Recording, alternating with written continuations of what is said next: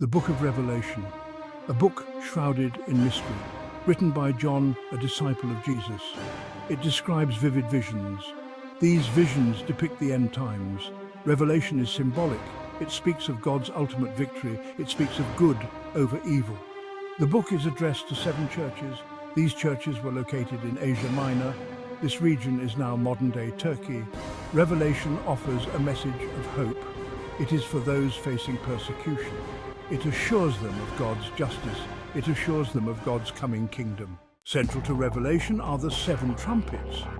These trumpets are sounded by 7 angels. Each trumpet unleashes a cataclysmic judgment. These judgments are upon the earth. The trumpets are described in Revelation chapters 8 and 9. They represent God's wrath. His wrath is against sin. It is against wickedness. The trumpets are not to be taken literally. They are symbolic representations. They represent the consequences of rejecting God. They also serve as a wake-up call, a call to repentance, a call for mankind to turn back to God. The first trumpet, it brings hail and fire. They are mixed with blood. They are cast upon the earth. A third of the earth is burned up. A third of the trees are burned up. All green grass is burned up. The second trumpet, a great mountain is seen. It is burning with fire. This mountain is cast into the sea.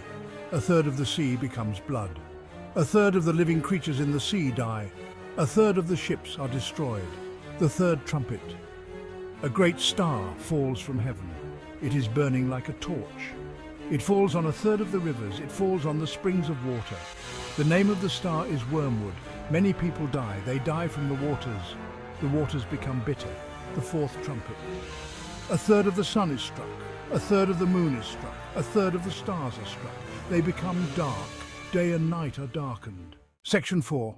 From locust plagues to angelic warfare, trumpets 5 and 6, the fifth trumpet. A star falls from heaven to earth. The star is given the key to the bottomless pit. Smoke rises from the pit. The smoke is like a great furnace. The sun and air are darkened by the smoke. Locusts come out of the smoke onto the earth. The locusts are given power. They are given power like scorpions. They are commanded not to harm the grass. They are not to harm any green thing. They are not to harm any tree. They are only to harm people. People who do not have the seal of God on their foreheads. The locusts are not allowed to kill. They are only allowed to torment. They torment for 5 months. Their torment is like the torment of a scorpion. The sixth trumpet. The sixth angel sounds his trumpet. A voice comes from the 4 horns of the golden altar. The altar is before God. The voice says to the 6th angel, "Release the 4 angels who are bound at the great river Euphrates." The 4 angels are released. They have been prepared for this hour. They have been prepared for this day. They have been prepared for this month. They have been prepared for this year.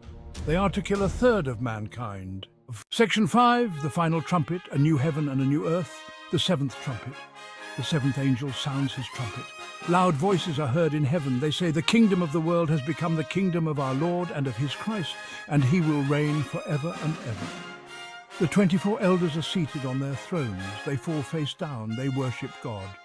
The 7th trumpet heralds the ultimate victory.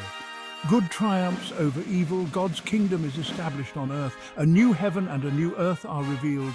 This is the culmination of history. The time for judgment is over. A time of eternal peace begins.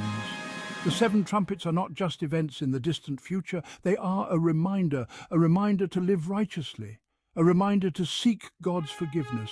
They are a call to action, a call to share God's love, a call to share his message of hope. The trumpets remind us that even in the darkest of times, God's love and justice will prevail. They offer a glimpse into the glorious future that awaits those who remain faithful to God.